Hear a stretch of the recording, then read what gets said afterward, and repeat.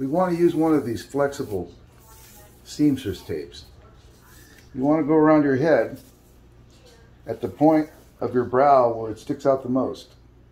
For most people, right here is where you stick out the most, but everybody's different. In the back of your head, you have a lump there.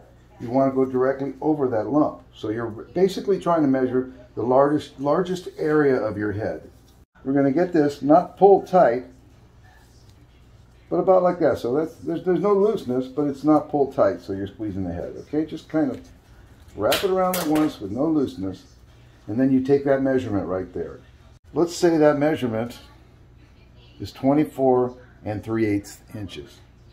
You want to add 1/8 of an inch to whatever measurement you have. So in this case, we're going to call that 24.5. So if I did this correctly, 24.5 is the number that I need to give the person who's making my hat. That person will be me.